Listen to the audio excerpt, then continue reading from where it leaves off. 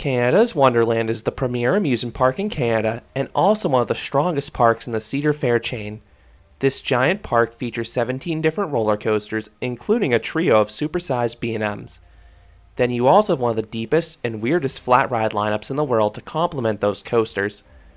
So in this video, I will rank this Canadian park's top 25 best rides and attractions.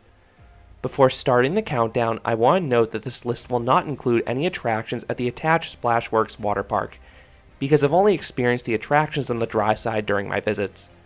But the water park does look to have some fun slides. I also will not be including any upcharge attractions because I haven't done the ones at Canada's Wonderland. But I have ridden clones of these rides at other parks, and the Sky Coaster especially is a real rush. Finally, I also will not be including a few of the park's roller coasters. Ghoster Coaster and Thunder Run will miss the list due to their smaller size and limited thrills, but they're great for kids and families. Then both the Bat and Flight Deck will miss this list because they're horrifically rough and uncomfortable experiences that I do not recommend. Number 25, Timberwolf Falls. This Hopkins Shoot the Chutes ride is a soaker. You have a zippy drop followed by a massive and drenching splash. Number 24, Wild Nightmares. This rare Huss roundup is much larger than the others out there. You get nice G's at the start and the base when the ride goes vertical. Then because of the size, the G's sort of subside at the top, causing you to uneasily rock side to side. Number 23, Sugar Shack. This little teacup ride looks innocent, but the tubs are extremely easy to spin, resulting in the park's most dizzying experience. Number 22, Fly. This is a larger mock wild mouse than usual. It starts with a large and zippy first drop before going into the usual sections of hairpin turns. Those elevated turns offer some nice laterals. The finale isn't as wild as some mice, but this is a solid family coaster if you can beat the crowds here. This ride always seems to have a lengthy line. Number 21, Soaring Timbers. This is a bizarre flat ride. This Mondial Inferno looks like it should flip riders head over heels countless times, but I don't think it ever fully inverts. However, it comes darn close, and those near flips cause some hang time. This ride is extremely disorienting between the spinning arm and gondolas, plus the rocking. One other downside with this attraction is the extremely cramped seats. Avoid this ride if you're claustrophobic. Number 20, Mighty Canadian Mindbuster. This out-and-back wood coaster cuts through the Splashworks water park, so you get some great head choppers dodging slide supports and pathways. The layout itself is pretty mild, as I noted in a review. Most of the bunny hills are too drawn out to offer any airtime. This coaster does offer some laterals though, and despite its nickname as the Spine Buster, I find it tolerable as long as you avoid a wheel seat. Number 19, Lumberjack.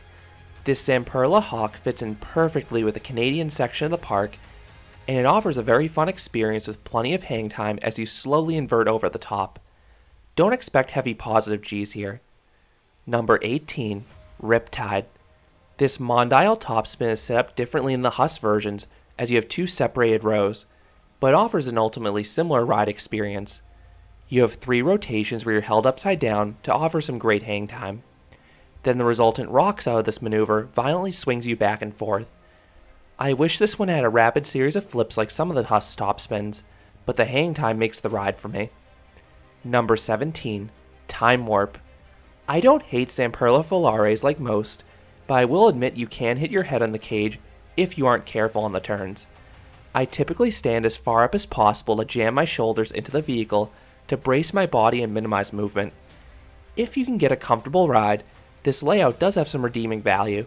The 2 barrel rolls offer fantastic and downright scary hang time as you feel your back lift off the train. Then the compact turns have some positive forces as well.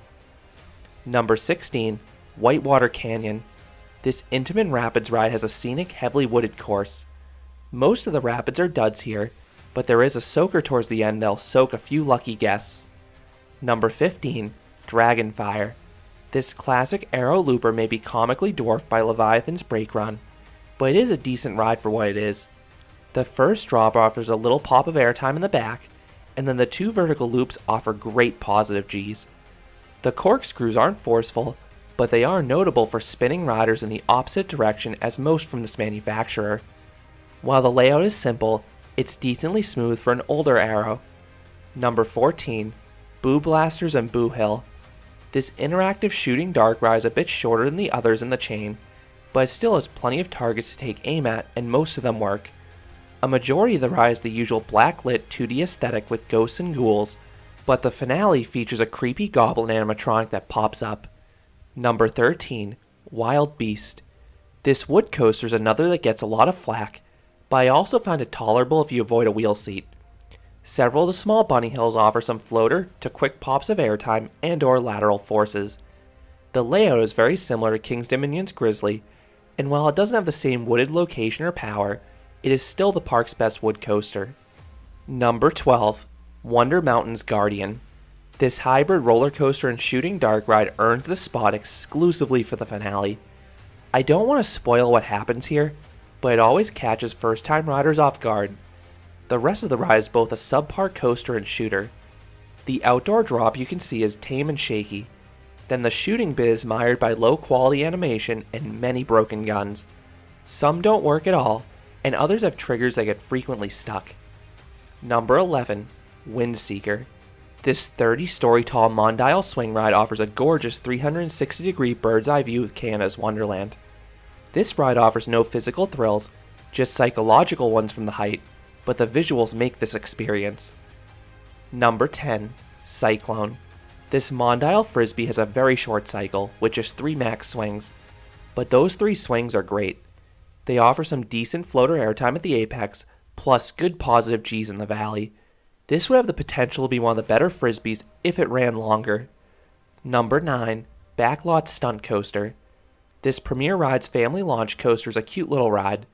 The ride starts with a moderately punchy launch and one of the most underrated helixes in the world. I always gray out from the sustained Gs here.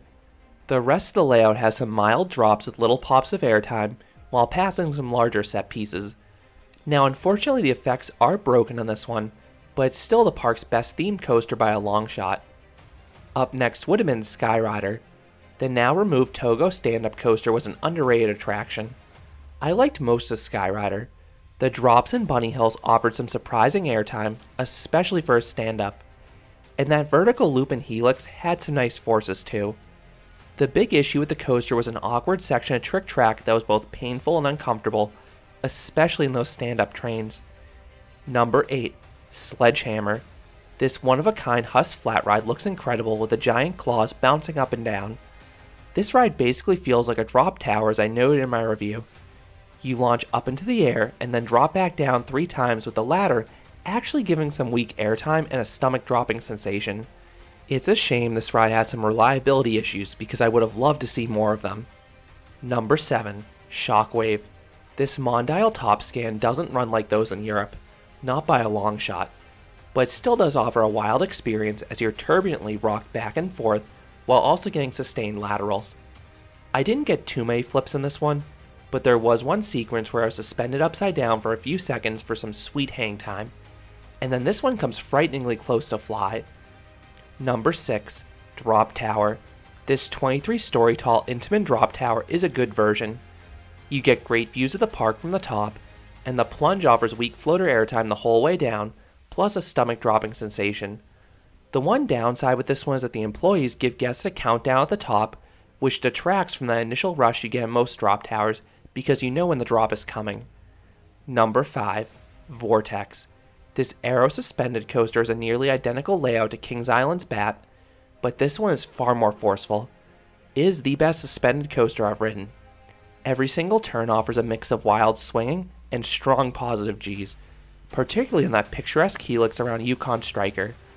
This ride is short, but is a fast and furious coaster. Number 4. Skyhawk. This Zamperla Sky Roller is the park's best flat ride, if you know what you're doing. If you patiently and rhythmically rock your body and the flippers in unison, you can get these vehicles to flip at a scary rate. I've gotten nearly 50 flips in this attraction and barely been able to walk afterwards, just because of how quickly I rotated. It's a true rush, and this one also offers wonderful visuals being up on the hill by Wonder Mountain. Number 3. Yukon Striker. This is the best Baljar Mabillard dive coaster, as I proclaimed in a recent review.